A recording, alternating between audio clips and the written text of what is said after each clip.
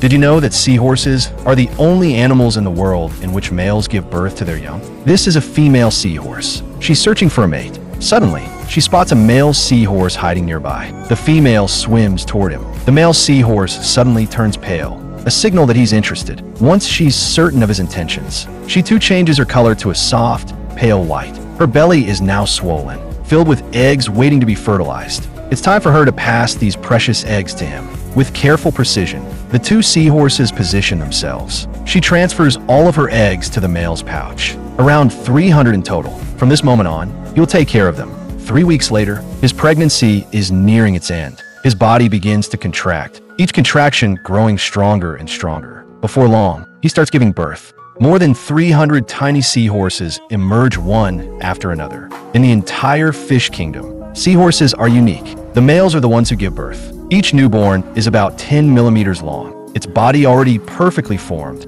ready to face the world on its own. Every single one of them is a perfect miniature of its parents.